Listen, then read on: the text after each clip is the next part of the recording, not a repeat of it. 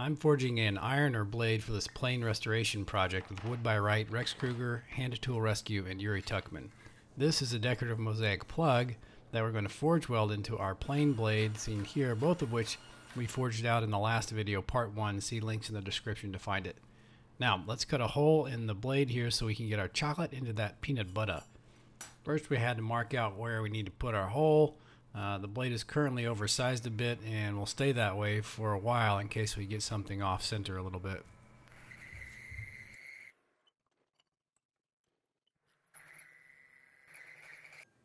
Despite the fact this was annealed, I still burned up several cheap Amazon hole saws. So in the last video you saw me turning the plug down to size. I test cut a piece of mild steel with this same hole saw, and so I knew it would fit. And it fits the real piece perfectly. There's a lot of clips I'm just not putting in this video. There's over 400 clips for this project and I can't edit them all. So at any rate, those creases you see in the blade there at the end, I'll circle them here. Those aren't delaminations. There's a defect in the die on my press and I had to go back and file that flat. We're going to chamfer the edges of our plug here, and this is something that Joshua Prince suggested. He gave me a lot of tips on doing this plug weld. Alright, so according to Joshua Prince, you normally would TIG weld around the outsides here to seal it up and get an oxygen-free welding environment and fix it in place so it doesn't move while you're trying to weld it, plug weld it. But I don't have a TIG welder, I have an arc welder, and there's no way I can put that fine a weld there. I would spend forever trying to grind out the weld in the final product, and I wouldn't, this just isn't thick enough. I'd lose my thin 15 and 20 piece here, and it'd be all kinds of messy. So, as you saw when I was experimenting, I just used wire to hold the plug in place. And I'm going to use that again here and just cross my fingers because it's the best I can do. I lost the footage of the test plug weld, but I did the exact same thing here, only with mild steel round and a mild steel flat bar. Much thanks to Joshua Prince. He really made this project possible. If you guys don't know him, you should find him on Instagram. He is a master of Damascus.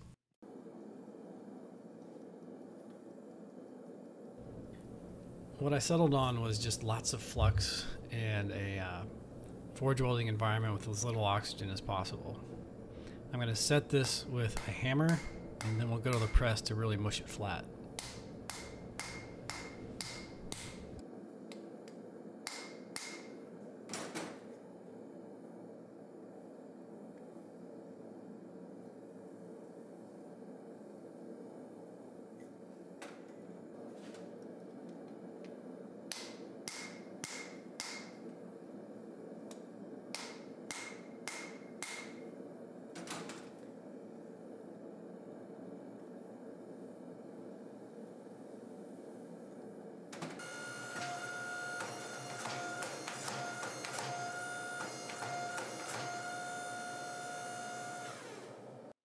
So far so good. It looks like we may have pulled this off. We're going to have to get this ground down, clean up the scale, and see if our weld is clean.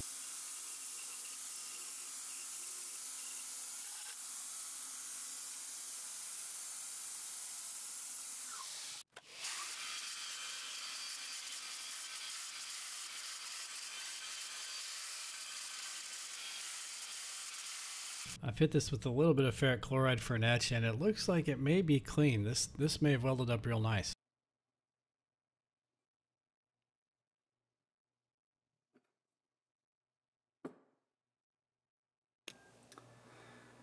I've thinned this out a bit.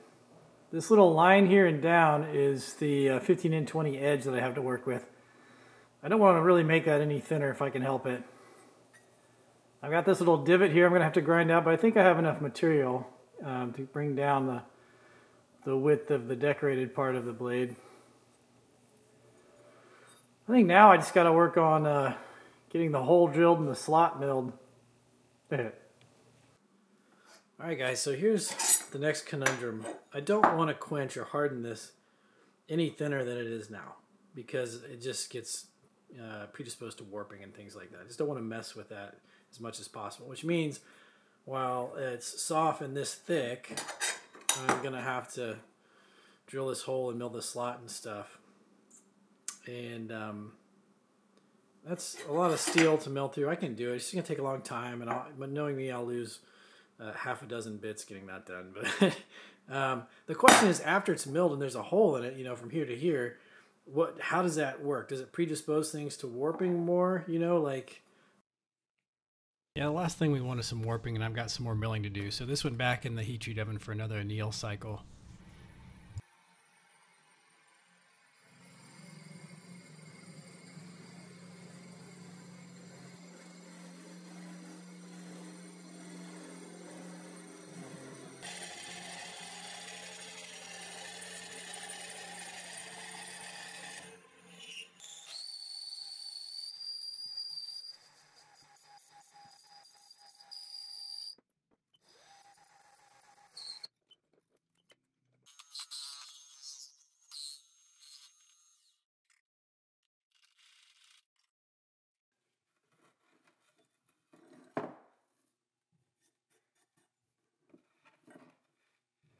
This project has a lot of issues with order of operations and which process comes first, and I've had a hard time putting that together. So what I usually do is I mark things up, look at things, go over it in my mind, sit on stuff for a day, make sure that I'm doing things in the right order, you know, with regards to heat treat, drilling, milling, all that stuff, because there's no going back. There's probably 20 hours in this now, and if I mess something up, it's all kaput. So there's just lots of measuring, lots of me thinking things through, drilling test holes, and at any rate, I've decided that I'm gonna face this a little bit, see if I can get it a little flatter.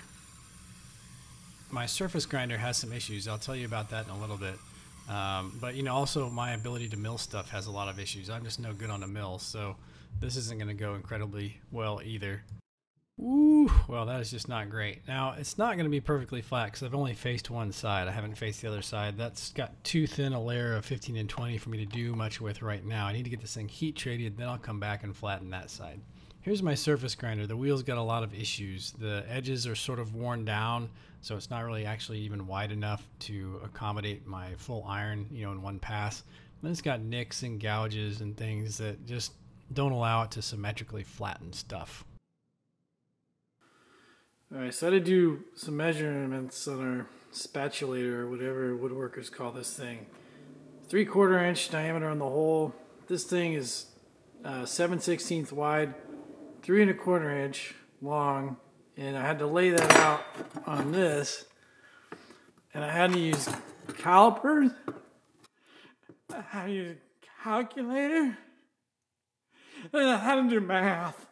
Math is a terrible thing, and you're saying, well, why did you just lay the blade thing on top of our blade thing and trace it out? And it's because the widths are different. I've left myself room in all dimensions in case something goes wrong in heat treat, and I'll clean it up after heat treat and bring everything to its final dimensions. But our blade's too wide, so it's not like I can just set this on a table, square everything up, make everything perfectly parallel, and then trace things out.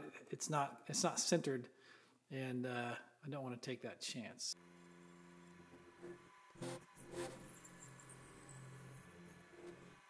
This particular end mill is just about done. It's not going to do a whole lot more, but I've already burned through a couple on this project, so I'm just trying to get everything to go as long as it can.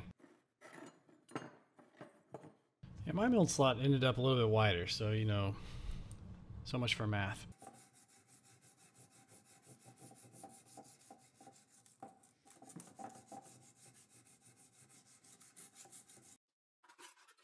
We're going to get this wrapped up in steel foil for a couple of normalization cycles in the heat treat oven before we do our quench.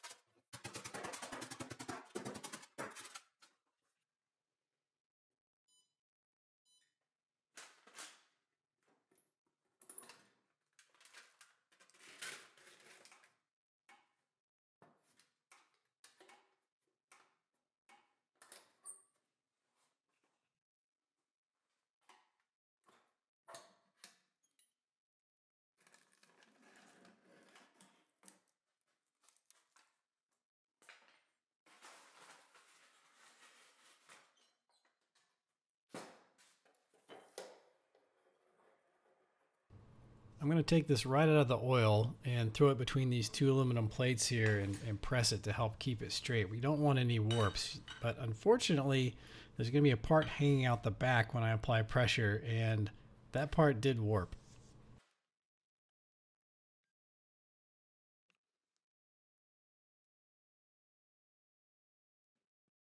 So I had to redo everything. I had to go back, put it in the forge, straighten it, renormalize it, and then try a different method for keeping it straight after the quench. This worked a lot better. I probably should have started here.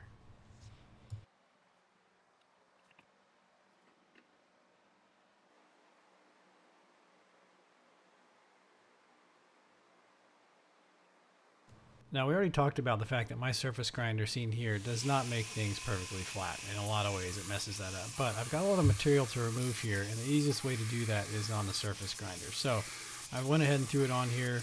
I'm going to flatten it, get it down closer to the final specification. And then I'll have to finish the flattening process very carefully on the ceramic platen by hand.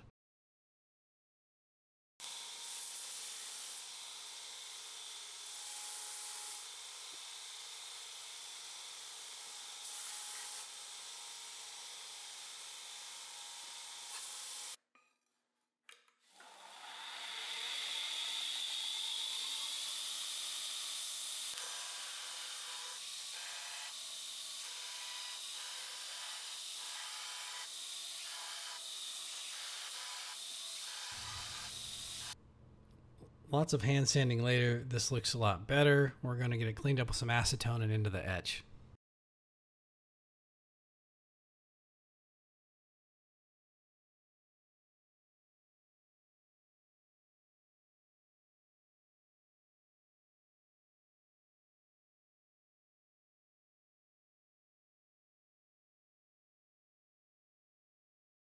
I really like how this turned out. Despite all the measuring and stuff, things didn't turn out all that symmetric. The plug is a little bit off center, but that's, that's the best I could do. So we also made some efforts to keep the sides from bleeding through to each other, the two different patterns.